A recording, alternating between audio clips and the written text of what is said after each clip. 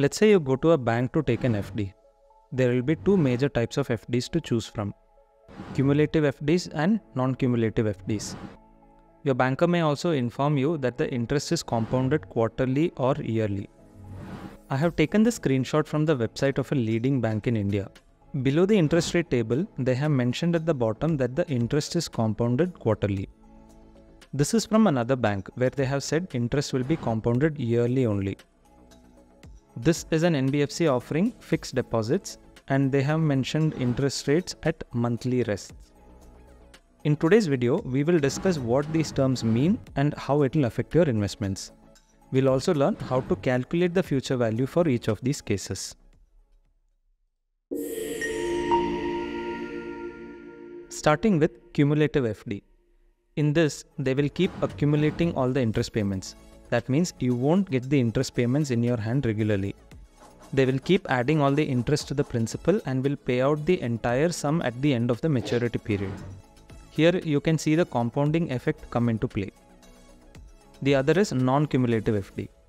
In this, they will pay out the interest every month or every quarter based on what you requested. And at the end of the maturity period, you get back the principal as it is. Because they pay back the interest immediately, the question of paying interest on top of interest doesn't arise at all. So the concept of compounding is not applicable here. Much of this video is therefore related to cumulative FDs, which we discussed earlier. Let's have a quick recap of future value and compounding, which we discussed in the previous video. Future value is nothing but how much money you will get back in the future if you invest at a particular rate for a certain period of time with compounding interest. And compounding means we are adding interest to the principal and then calculating the interest on top of interest as well. We also discussed in the previous video that the generic format or shortcut to calculate future value, which is 1 point rate to the power years. And the rate here should be in decimal format. If you haven't seen the video in which I discuss the shortcut in detail, please watch that before continuing this. The link is in the description below. It will help you understand the calculations easily. Taking the example of an investment at 9% per annum for 5 years, the calculation will be 1.09 to the power 5. Here, the rate of 9% is yearly rate, and the power we have raised is number of years. The underlying assumption in this calculation is that compounding happens annually. We are essentially adding the interest to the principal only at the end of each year. The interest rate we take is the growth rate until each instance of compounding, which is the yearly rate of 9%. And this will happen 5 times in the life of the investment. So we raise by 5. We can calculate this on a calculator. 1.09 to the power 5 and you will get 1.538. So 1 rupee will become 1.538 after 5 years. But if a bank says the interest will be compounded half yearly or at half yearly rests, both these terms mean the same. It means that they will add the interest to the principal after every 6 months. But in 6 months, you can't earn the entire 9%, right? What you will be getting is half of the 9%, which is 4.5% for every 6 months. And this will happen twice in a year. And that will be 5 into 2, 10 times in 5 years. You get the rate that is applicable for each period of compounding by dividing the annual rate by 2. And the number of periods or the number of times it gets compounded, you get it by multiplying it by 2. Now the formula becomes 1.045 to the power 10. Since all the numbers are now in terms of half years, the formula is correct and we can proceed with the calculation. So 1.045 to the power 10 becomes 1.553. If you remember, previously we got 1.538. Now it is 1.55. Because we are compounding more number of times, the impact of compounding is also higher. Now, what if it's quarterly compounding? This means they are going to add the interest every 3 months. And this will happen 4 times in a year. And that will be 20 times in 5 years. The applicable interest rate here is the interest rate per quarter, which you get by dividing 9 by 4, which is 2.25%. Now the calculation will become 1.0225 to the power 20. Here the interest and number of periods or number of times the compounding happens are all in quarterly terms. So we can proceed with the calculation. Now you get 1.56. This time it's even higher. If it's monthly compounding, they will add the interest after every month and they will compound it 12 times in a year and 60 times in 5 years. The rate will be 9 by 12, which is 0.75% per month. This will result in a future value of 1.566 for every 1 rupee. Normally, when nothing is mentioned, it means the compounding will happen only once a year or annual compounding. When we calculate IRR or CAGR or any form of returns or growth in general, we always assume annual compounding. Annual growth is the gold standard in any financial calculation. That's why by default we take annual rate and number of years in the formula. But Indian banks generally offer quarterly compounding. So you will have to adjust the rate and period for calculation. In any case, when you take an FD, it's better if you ask the banker about the frequency of compounding for better clarity. But let's say you get a choice, either 6% compounded annually or 6% compounded quarterly. What will you pick? Straight away you can pick quarterly compounding.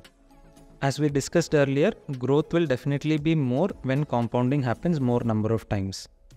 What if you have a choice between 6.2% compounded quarterly and 6% compounded quarterly? Here again, the compounding frequency is same in both cases. So you can straight away pick the one with higher interest rate. But what if they are offering 6.2% with annual compounding versus 6% with quarterly compounding? Now it's tricky. You will have to calculate to see which one is better. But if it's a 10 or 20 year investment period, you don't have to calculate the future value till the end of the investment. For the sake of comparison, you can just calculate 1 year future value or the effective growth rate. 1 year future value for this is straightforward. 1.062 to the power 1 is 1.062 itself, which is nothing but 6.2% as it is. Here we can calculate the 1 year future value. 6 divided by 4 will be 1.5% quarterly. So it will be 1.015 to the power 4, which is 1.0613. Converting this back to percentage growth by removing the 1 and shifting the decimal 2 places backwards, we get 6.13%. So the first option is better. This 6.13% is called the annualized growth rate or effective yield. Basically, you have converted from quarterly compounding to the equivalent annual compounding rate. What this means is that 6% with quarterly compounding is exactly same as getting 6.13% with annual compounding. So the effective rate will adjust for the difference in compounding frequency and bring them all to annual compounding rate. This is very helpful when you want to compare different schemes with different frequency of compounding. The unadjusted rate which is quoted by the bank, like the 6.2% or the 6%, is called nominal rate. Nominal means whatever is mentioned on paper. Here, there is no need to find out the annualized rate because it's already annual compounding. Annualized rate or effective rate makes sense only when the frequency is more than once in a year. Now let's go back to the NBFC's website. They are mentioning here that the interest is compounded at monthly rests. If we want to know the future value for this case, we can take 8%, which is the nominal rate, divided by 12 to get the monthly nominal rate of 0.667%. To convert it to decimal, we will divide it by 100 and then add 1. Now you get 1.00667. If you calculate the annualized rate, what we discussed, we will have to take the future value for 1 year, which is to the power 12, and you get 1.083. This is nothing but 8.3%. But they have mentioned 8.83%, and that is absolutely wrong. How they have calculated this is that they have taken the total interest, which is 6,100 minus 5,000, the initial investment. You get 1,100 interest. This is divided by 2.5 years because 30 months is 2.5 years. So it is 440 rupees per year. On top of 5,000, this comes to 8.8%. This type of calculation makes sense only if they were giving you simple interest, but simple interest is not applicable at all here. It is a cumulative deposit, which means they have to pay interest on the interest as well, and it has to be compounded. In all their internal calculations, they will definitely be doing compounding, but to the customers, they show the simple interest calculation. So don't get fooled by that. And this is one more reason why it is really necessary to learn to do the calculation and do it yourself. For today, I hope that you learned something new and useful in this video. If you did, please hit the like and subscribe button, and see you in the next video.